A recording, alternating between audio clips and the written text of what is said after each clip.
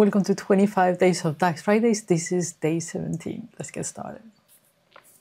Okay, day 17, employee with the longest average processing order time. If you look at the glossary, the process ordering time is between order date and ship date, okay? So we need to first grab the employee, the ID and the full name. We're going to get the order ID, the order date and the ship date, and then we're going to export these to Excel. Right, so I formatted the results a little bit. Now we're going to count the number of days between the ship date and the order date for each order and each employee. And once we have these, we're going to create a pivot table.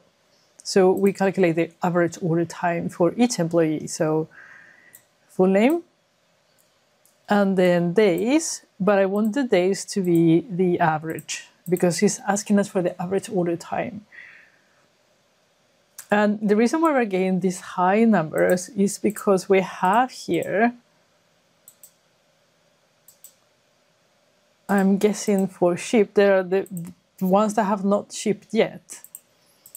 So we are going to grab them because otherwise they're going to skew our data. We don't want that. Delete row. So,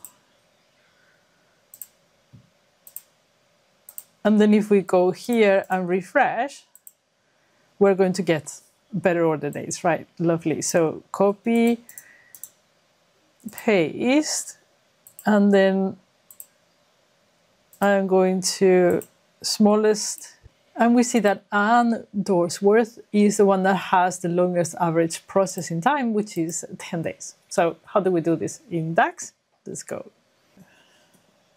Evaluate, summarize.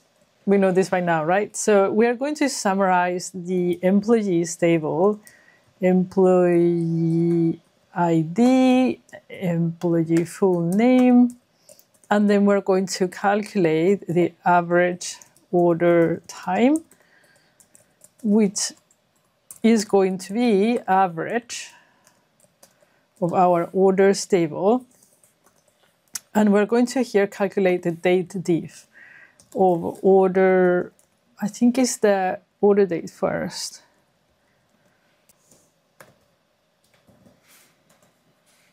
And we're going to do this in days. One more, run. Lovely. As you can see here, it's ignoring the blanks, which is lovely. And then we can see Ann is here. So the only thing that we have left is just to do the top end and concatenate. Right, so here's how it looks. This is the part that we copied, and then we have top end for average order time, and then we have the concatenate for employee full name, the delimiter, and ascending as the rules say. And we get Ann Dorsworth again. So I will see you again on day 18.